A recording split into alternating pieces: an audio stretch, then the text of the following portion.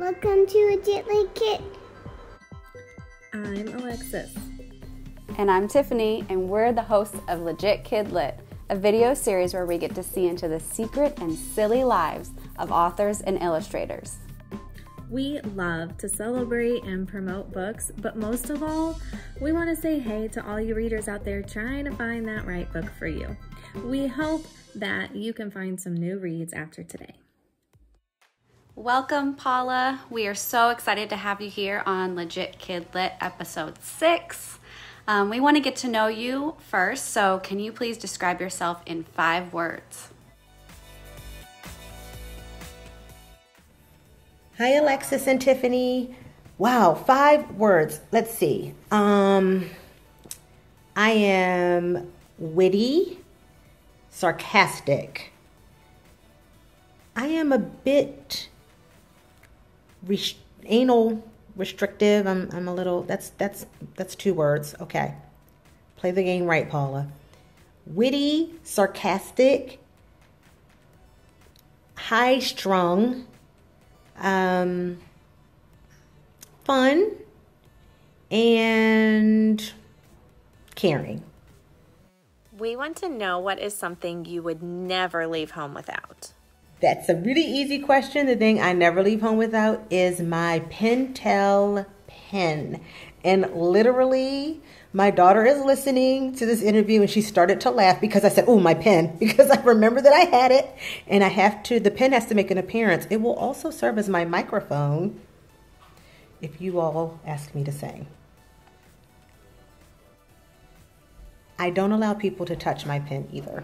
Not just for sanitation purposes, just because I don't want you to touch my pen. Haha, I love it. Your stories are always told in 2 perspectives. So, readers would like to hear you have a conversation between both of your characters in your newest book, Turning Point. I feel like a typical conversation between Mo and Sheeta would go something like this. Okay, so Mo would say, what should we do today? You know what? Let's hit center court. Sheeta. Okay, cool. No, you know what? Let me call Mila and the girls and see if they want to meet us at the basketball court. Sheeta. Okay, cool. No, we're going to go to the mall. We're going to head to the mall. All right, I'm fine with that. You're always fine with everything. You know what? We're going to the basketball court. Well, I'm good with that if you want to go to the basketball court. See, the problem with Mo and Sheeta is that Mo is bossy and doesn't mind being bossy, and Sheeta wants to always please. So it's not the most exciting conversation in the world, but it's so peak them. Like, it's definitely one of those relationships where they are comfortable being in the roles that they are. And the only reason that Mo would even be indecisive at all is because she hasn't figured out what she wants to do that day. But trust, it's the type of conversation where once she decides, that's what they're doing. Even if Sheeta did want to do something different, that's what they're going to be doing. Your book, Turning Point, centers around ballet. We would love for you to show us some of your ballet moves. Okay. This is, keep in mind that I'm a ballet enthusiast and not a ballet dancer. And my youngest daughter is going to see this and be like, oh God, like your hands are wrong and your feet are wrong. But here are my best ballet moves.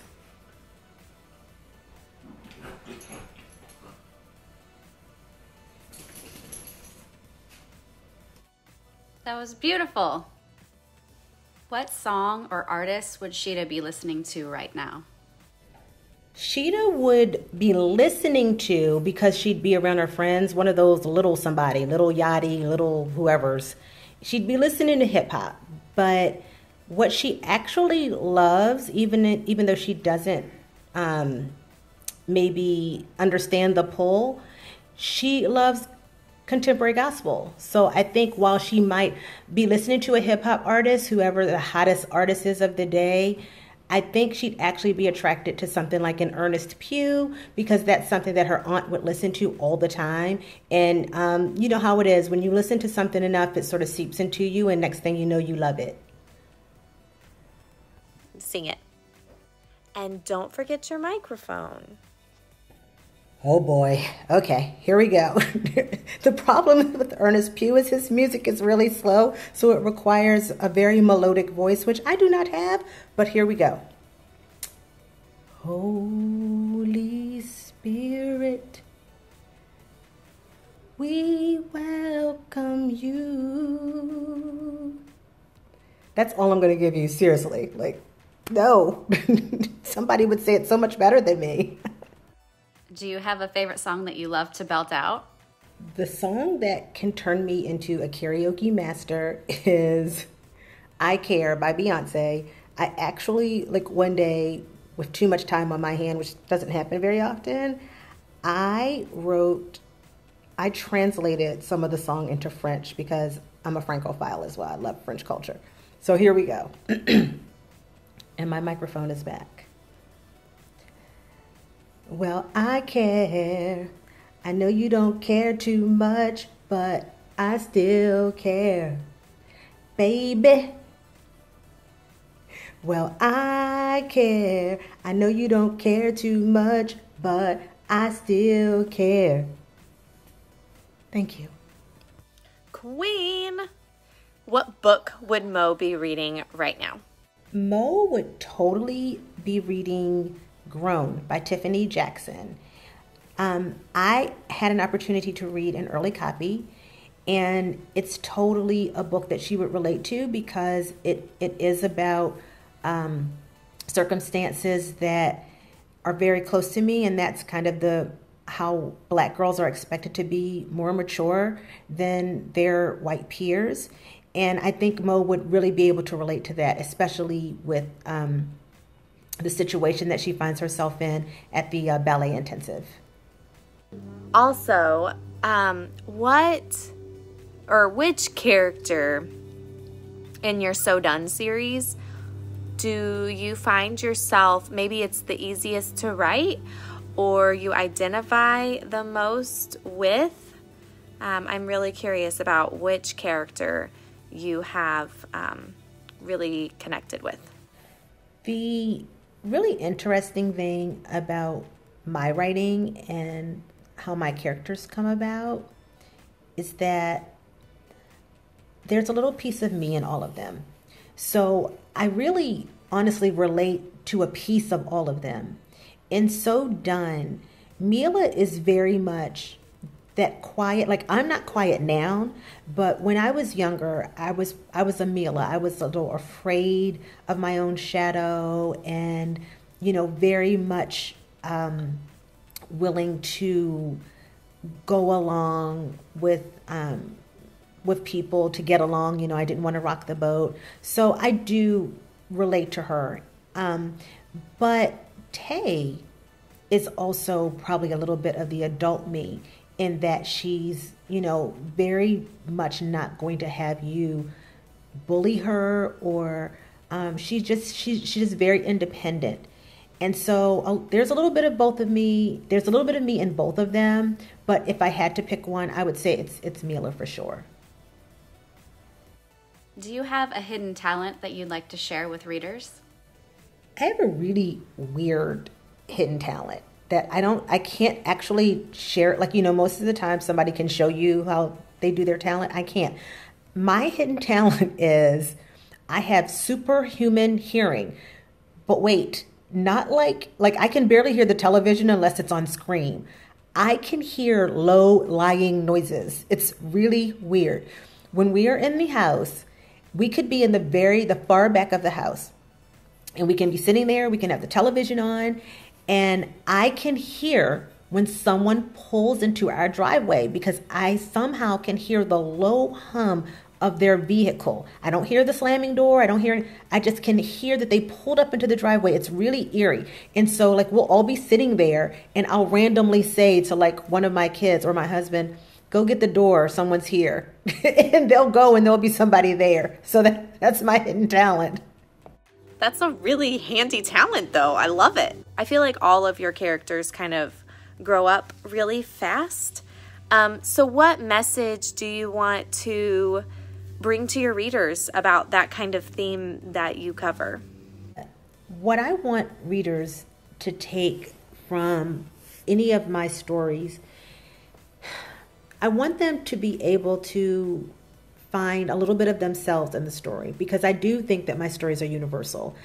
And I do think that the things that the characters go through are things that a lot of young readers go through, just maybe not under the same circumstances. I want people to walk away with empathy for the situations that the characters are in. I want young readers specifically to know that they're seen.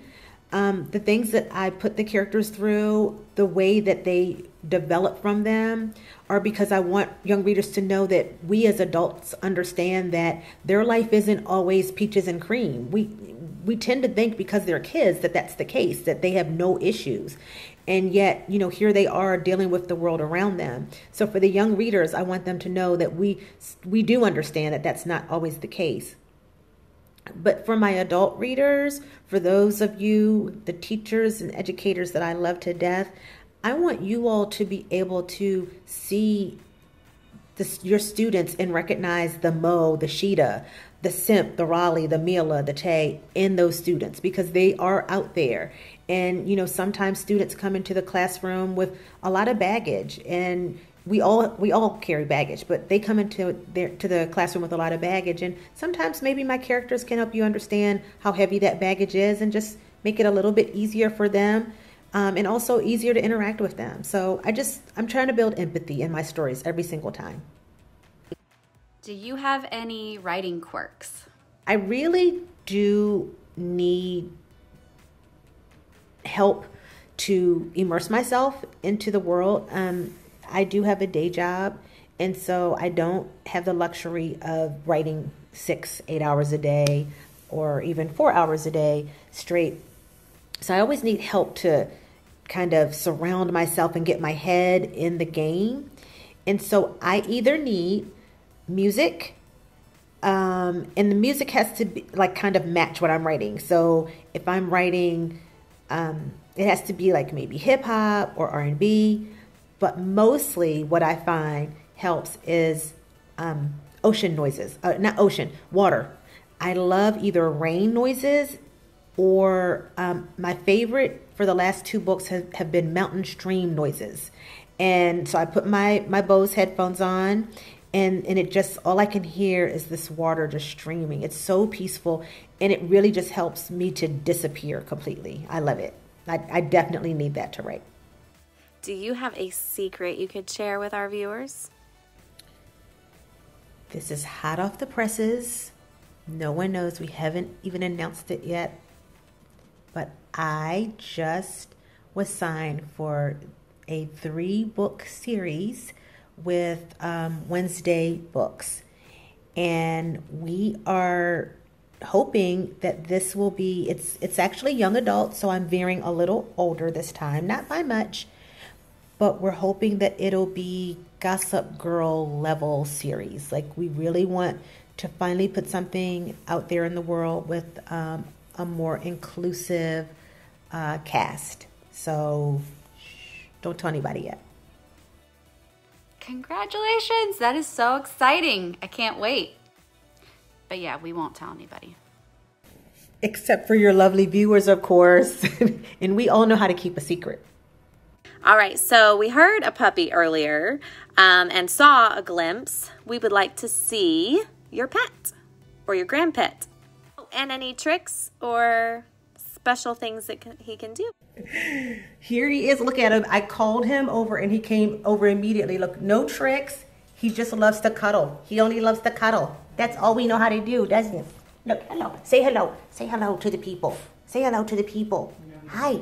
Hi. Yeah.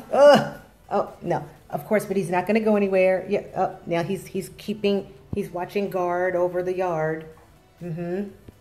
This is my baby, though. I am a very, very typical granddog mom, or whatever the word is. Grandmom dog. The hash slinging slasher. That's one of those moments. But no, I spoil him to death. We all love him. This has been so much fun.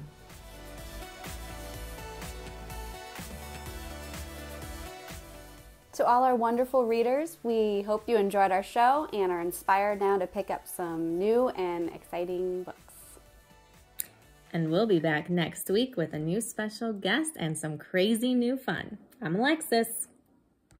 And I'm Tiffany, and we're signing out.